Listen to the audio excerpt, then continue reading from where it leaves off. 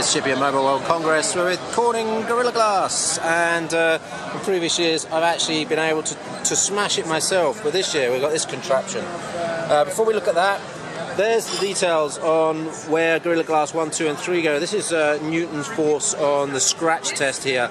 You can see that Gorilla Glass 2 was scratching at 7 newtons of force.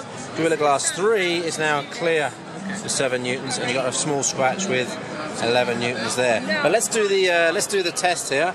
Sure. And what we're going to do, roll a ball down onto the glass and see what happens. Yeah. That's correct. Okay. So we have an incline that's set up at 10 degrees. Yep. And we have a 135 gram steel ball.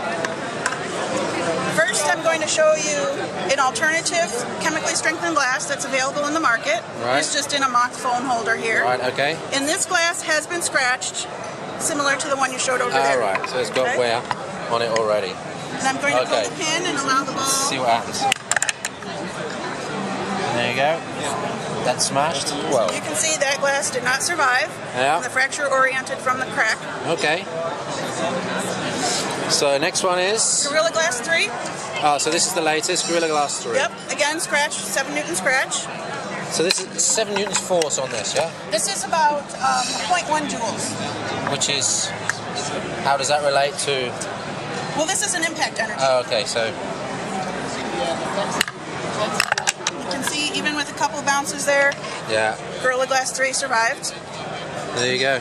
But just to give you an idea of what we can really handle, we're going to increase this angle 3 times. Okay. It's going to increase the impact energy 3 times. So 3 And joules. 0.3 joules. Oh, 0.3 joules, Yep. sorry. So now I have a piece of aluminum. Yeah. I'm going to put it in here. Okay. Oh, yeah. So you can see it deformed the aluminium there.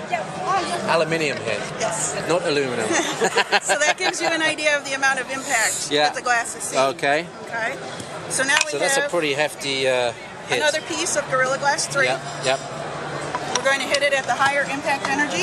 And here we go. Even a couple bounces, Gorilla Glass 3 still survives. Looking great, good. But that's not it. We're not going to stop there. We're going to take this piece of glass. Again, it's been scratched. It's also been impacted with the ball. We're going to put it over here on our press. And if you look here, So this is the meter. we're going to put 100-pound load. And it still survives.